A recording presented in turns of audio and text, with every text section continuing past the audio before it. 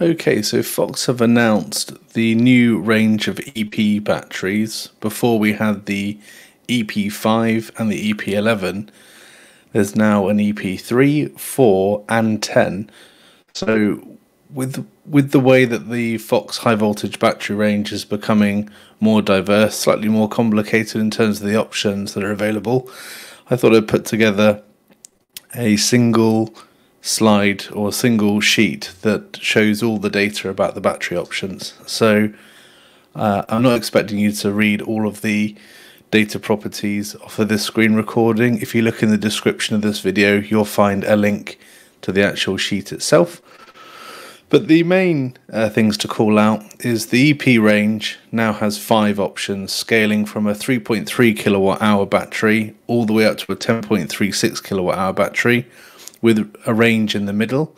Haven't yet got pricing for the entire range. I will add that line so you can compare total cost, total full stack cost, as well as what the cost per kilowatt hour is. I think that would be pretty interesting when you're making a decision on what battery to go with. I've also included more of the legacy batteries, so the Myra HV25 and the HV2600. 2600 being a super popular option around the 2019-2020 era, and they then introduced a slightly smaller battery during the chip shortages. The ECS batteries came out around sort of 21, I think it was 2021, and the ECS batteries, also known as cubes, they have 5 options as well, scaling from a 2.76 kilowatt per module all the way up to a 4.66 kilowatt hour per module. So you can, with Fox, currently go from 13.2 kilowatt hours all the way up to, I think it would be, the largest ECS is 32.61, or the EP11 is 41.6 kilowatt hours. There is also an EQ range, which I'll add shortly, that's just over 40 kilowatt hours.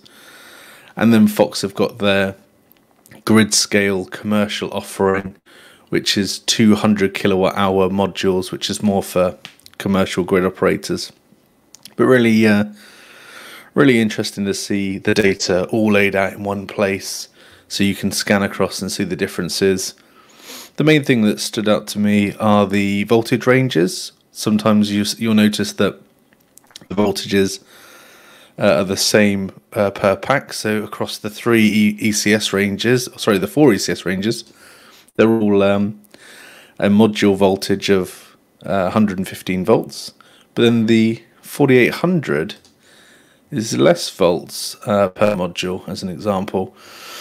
You can see the peak versus the recommended charge current, discharge current in amps. That's really important from a performance perspective to make sure that you can maximize your inverter's capability, especially on larger inverters, like with the 3-phase inverters, or now the up to 10.5 kilowatt KH series inverters. So they're you're going to want to make sure that you have the volts and the amps to deliver the kilowatt throughput that you'll need to be able to fully utilize your inverter.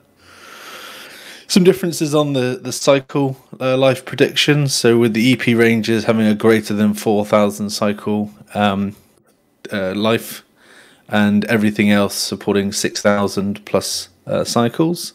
Some of the IP Ingress Protection, obviously with the EP and the cubes supporting IP65, and the Myra and the HV2600 only supporting IP21, which is really dust proof, if anything. So you wouldn't want to install the Myra or the HV2600 outdoors. They are stated as indoor only, and they have exposed connections, whereas everything else in the range has now adapted to being that IP65 rating, and quite often are installed outdoors. So anyway, feel free to look at the sheet. I'll try and add comment right so people can comment on it and make sure that we keep this sheet up to date, accurate and live. But yeah, it's really good to see that there are now even more options when it comes to the EP range of batteries. Thanks.